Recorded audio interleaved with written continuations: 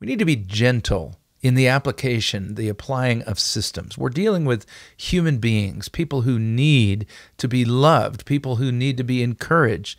We want to capture the hearts and minds of the people that work with us and get them engaged in something greater than an assembly line.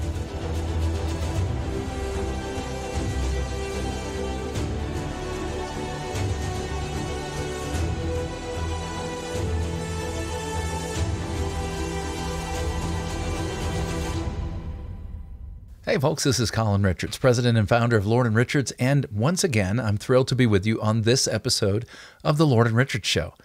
And what makes this episode particularly exciting is we're going to get down to the nitty-gritty of how to build the yellow brick road to Oz in your business. I know that's a little dramatic, drawing from the theme of the Wizard of Oz, but that's really what we're looking for. Once you as a business owner or once you as an investor have visualized the future that you want, we need to go past that and get our eyes, our gaze down here to reality and say, okay, what's really going on that's going to keep me from getting from here to Oz?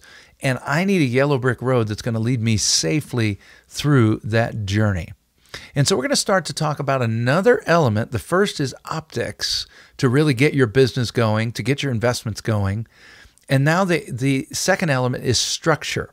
And as an investor, this is going to help you evaluate businesses because you're going to look at structure. Now, I'm going to define structure a little bit differently, right? A lot of times we'll say, well, it's a big business, it's got a hierarchy, it's got systems. Well, those things are necessary, but structure does not equal systems. Whether your business is large or small, structure goes beyond systems. Here's why. Systems are important, right? It's good to have a system, something in your business, in your life that's duplicatable and repeatable. If it weren't for systems, right, we'd have to think about every single little thing, and we'd be making new decisions about things we'd already decided in the future or in the past. So systems, though, are important, but they can cause you to go to sleep, right? To drift off into complacency, particularly as a business owner. And I'm targeting this series especially towards our younger business owners, is you don't want to go to sleep at the wheel, right? That leads to disaster. Another thing that's not so good about systems, although they're necessary, is that they're really good at draining enthusiasm within your organization. If you're blessed to have built a business that has employees and everything is just a system, if everybody's just a cog in the wheel, if it's just an assembly line, there's no room for creativity and so forth, then it can begin to drain enthusiasm. One other bad thing that we need to avoid with systems is that they can not only drain enthusiasm or cause you to go to sleep, but they can kind of be used to beat people over the head, right? The system says this, you're not with the program, right? We use that expression, get with the program. We need to be gentle in the application, the applying of systems. We're dealing with human beings, people who need to be loved, people who need to be encouraged. We want to capture the hearts and minds of the people that work with us and get them engaged in something greater than an assembly line. So here's what I suggest. Instead of looking for a system, look for the machine you can build. You know, machines can be a lot of fun to build, right? Those of you who are auto enthusiasts, some machines are just spectacular, right? We love to drive them. We like to look at them. And a machine can be an attractive solution to the problem. It's not just a system. It's a machine built and designed to solve the problem at hand. It's the lever that's going to help you apply pressure and move the obstacle, the boulder, in the middle of the road. So here's how we do that. I'm going to speak generally, and then in our next episode, I'm going to talk a little bit more using an example. So as the leader, if you're going to build the machine, the yellow brick road to get you from where you are now to Oz, you're going to need to form a team. Now, initially, that might just be a team of a couple people, right? You and your spouse, if you're building a brand new business. Or you may bring in some help. You know, not all of your help has to be full-time. Nowadays, you can build a team of professionals through Upwork and other virtual assistant platforms where people actually do engage and they get caught up in your business together with you. So it doesn't just have to be full-time workers. But you need to have a team. whether it's 2 people, 3 people, 4 people, that is going to build the yellow brick road together with you. And that road is another metaphor for the machine. So when you develop the team, as you gather people around you, first of all, make sure that you're focusing on them as team members, that they're, again, not just cogs in the wheel, that they're not just a part of an assembly line, but that you appreciate and value them for who they are and what they bring to the team.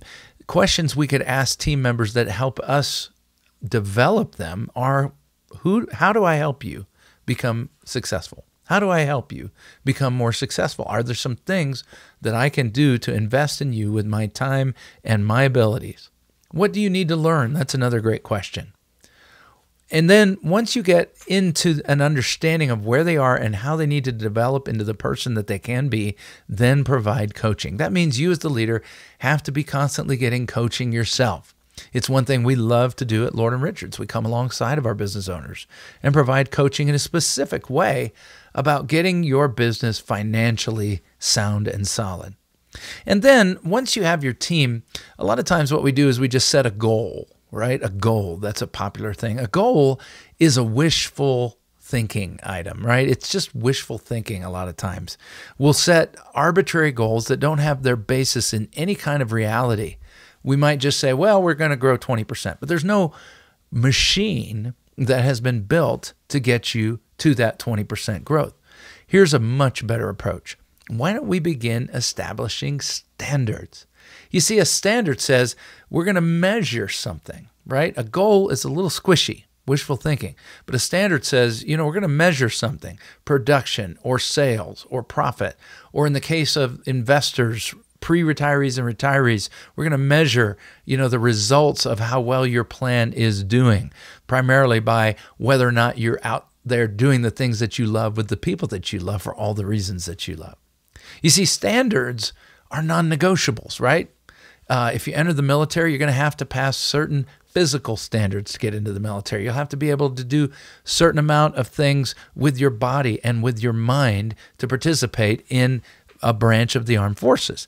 By the same token, within business, establish standards. And then make yourself demand a result. That's what standards do. Standards push to results. Goals, well, we might get there, we might not. It sounds good, maybe we'll throw a party at the end. A standard is something where we say anything short of this result is intolerable. Make your standards non-negotiable. You must hit this.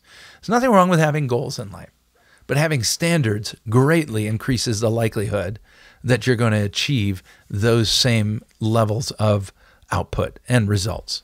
Well, again, if you're listening in today and you say, well, Colin, I don't have a business that I own, or maybe you do. Either way, at Lord & Richards, I have a multi-generational team that's serving people from all walks of life and in every kind of situation, whether you're a professional who owns your own business, whether you work for somebody else, whether you work for the government, or whether you were in the armed forces.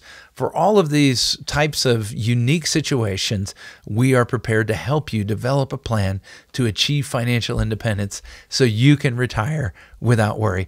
I would love to talk to you. My team and I would love to sit down and visit with you together. It simply starts with a phone call.